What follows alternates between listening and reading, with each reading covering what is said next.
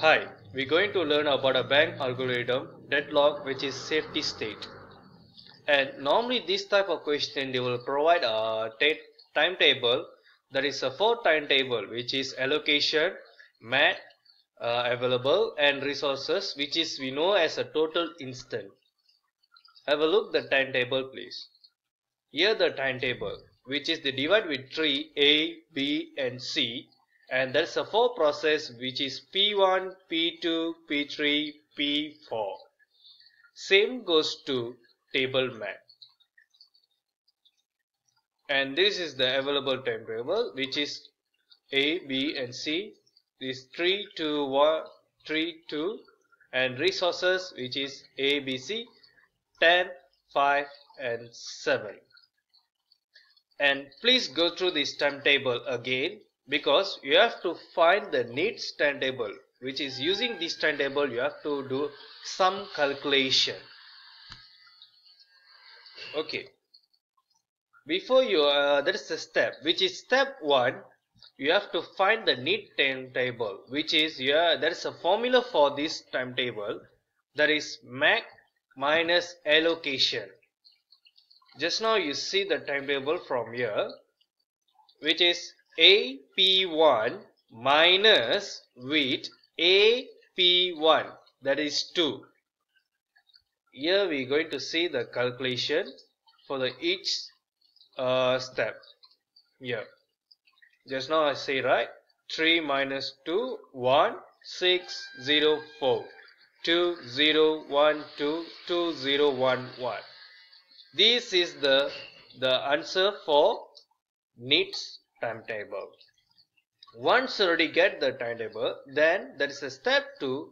You have to find whether the needs is smaller than the available number, which is we see the timetable which is 3, 3, 2. Once you already get, that's the procedure to write it down, the step 2. Here the procedure, P1 as a process 1 bracket the needs, which is 1, 2, 2, the answer reason you get, less or equal, that is available 3, 3, 2. You have to check at this point. Student make a confusion, which is they forget that each of the process is, you have to check, which is 3 is equal to A and 1 is equal to A, 2 is equal to B, 2 equal to C, which is 3 equal to B, this one is equal to C, and you have to compare A, which is 3, then 1 is A. Okay, is it 1 less than 3? Yeah, true. Proceed to the next. 2 less than 3? Yes, true. Proceed. 2 or less equal to 2? Yes, true. If all the number is true, then write it down true. Update the available. Is it 3, 3, 2? The current available. Write it down again. Plus with the allocation of the process, which is we see the timetable just now, and write it down the P1 allocation 200, then plus as usual. Then proceed to the process 2, P2. In the P2, write it down again, the need 600. Is it less than the current? You have to check with the current update of available, which is 532. Write it down at here. Check one by one. Is it 6 less than 5? Definitely fault. If let's say one of the each of this number is fault, automatically the statement is fault. Write it down as a fault, then proceed to the process 3. In process 3, write again the need for process 3, which is 0, 1, 1. Is it less or equal than 5, 3, 2? Okay, if its statement is true, then plus. You will get the new availability. then proceed to the P4.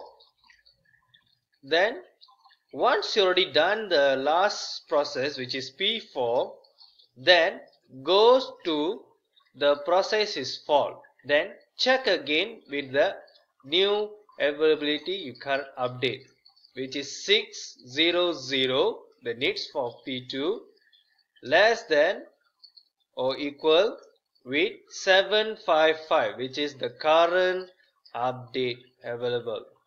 Okay. Once you already check, when the statement is true, write it true, then update the available. If you notice, the final answer is equal to our total instant timetable, which is resources, which is A is 10, correct, B is 5, correct, C is 7, correct. Once already done the step, you have to write the safety state, which is you have to write something like this. The safety state is P1, P3, P4, P2. You can ask why I'm skipping P2 and here. The way to write safety sequence, you have to follow the statement true, which is P1 is true, P2 is false because is false and true, P3 is true, then P4 is true, then come again P2 is true. Write it down as the step you follow the statement of true, P1, P3, P4 and P2. Once you already write, that's the final answer. Thank you.